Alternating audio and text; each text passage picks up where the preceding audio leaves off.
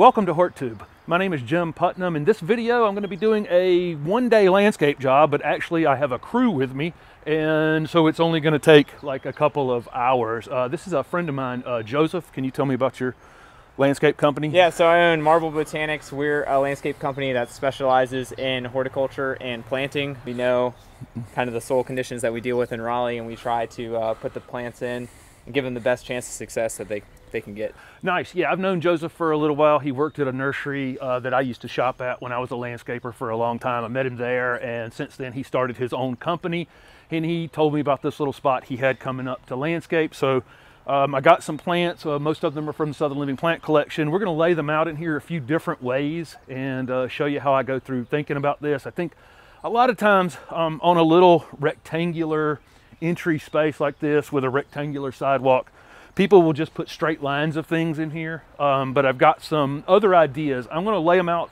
2 or 3 different ways before we sink them in the ground and just talk through that.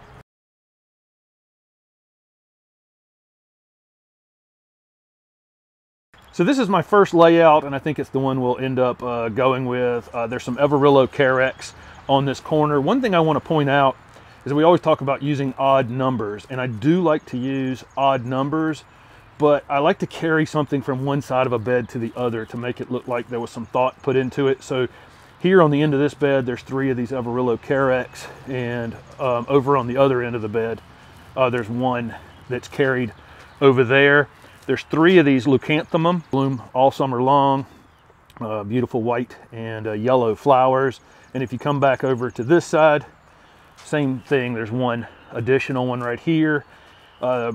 Using these 3 jewel box Distilium that get maybe 2 to 3 feet. They'll eventually fill into just kind of one plant in that area. And again, coming back over to here, we used another one just to make it look like there was a plan. There's 3 Purple Daydream Loropetalum. Rather than running this stuff, you know, in straight lines across here, they've been put into kind of triangular shapes. Everything is angled out here. The house is angled, the sidewalk's angled. I don't really like to put the plants in straight lines at that point.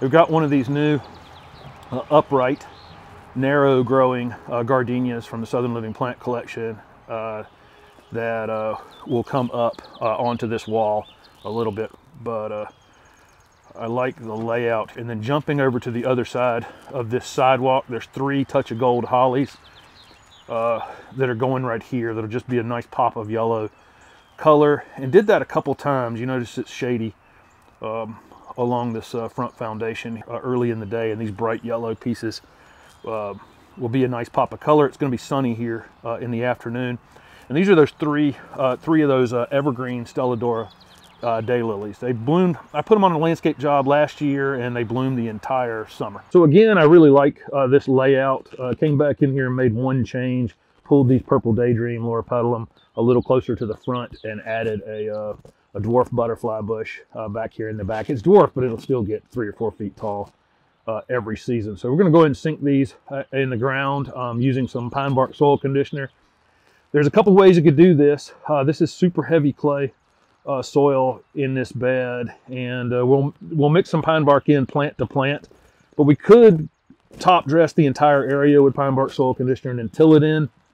But all of these shrubs are just kind of fixed pieces. They're not going to be, you know, rotated in and out. So I'm just going to, the guys are just going to do it by each plant. A few shovelfuls with whatever comes out of the ground, which is almost entirely clay.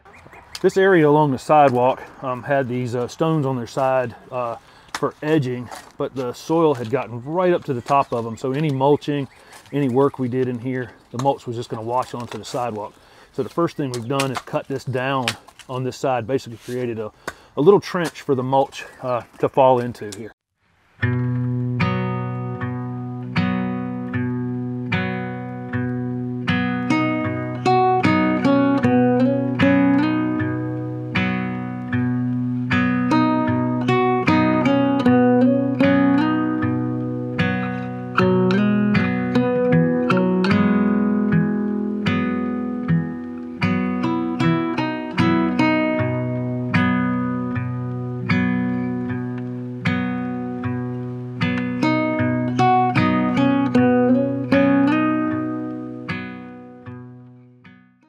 So this is an example of the clay. This is in Durham, North Carolina. The clay tends to be a little redder in Raleigh, just a little bit east of here. And over here, I've always noticed this is kind of a gray clay, but you can see it's just, you know, you can ball this up as like a baseball. So we're using pine bark soil conditioner mixed in with it to just to keep it from recompacting, and then we're leaving the plants a little bit elevated, and I hope you can see that. I've got this up where I planted these 3 loropetalum. I've left them up about 1.5 inches, and the hardwood mulch will take up the rest of that space. All right, so everything has come together really quickly. Leucanthemum there again, that Carex looks great, and these evergreen stellas are going to look great right there. Most of this is lower spreading stuff rather than doming round things, and so the Distilleum is going to spread outward a little bit and can be pruned whenever. Same thing with these purple daydream loropetalum. This dwarf butterfly bush will probably reach somewhere up in there. It'll get pruned in the late winter every year. These Distilleum again will just kind of fill in and become one plant in this area, and again, carrying over something from one end of the bed to the other is always a good idea. And then we've left this gardenia up really high because clay soil is not their favorite thing in the world, but I think this has turned out really well. Got some cleanup to do on the sidewalk here, and then a yard of triple shredded hardwood to put down.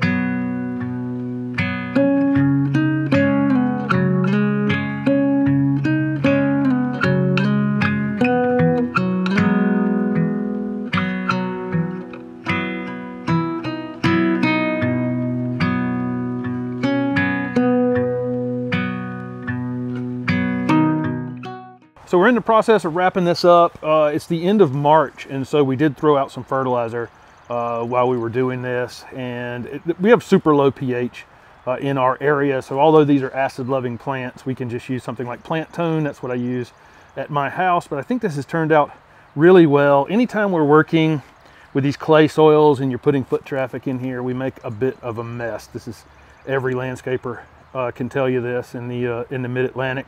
And so, you know, cleanup can take a little while longer, but I think everything in this bed turned out well. And again, I like this approach to, you know, doing grouping on one side and then repeating it on the other. So it looks like it was planned, and it's just not going to be straight lines. Everything in here is appropriate sized for this bed, even though it all looks the same kind of height right now. You know, there will be some height differentiation in time, but nothing that's going to kind of outgrow this space. It's not going to need to be.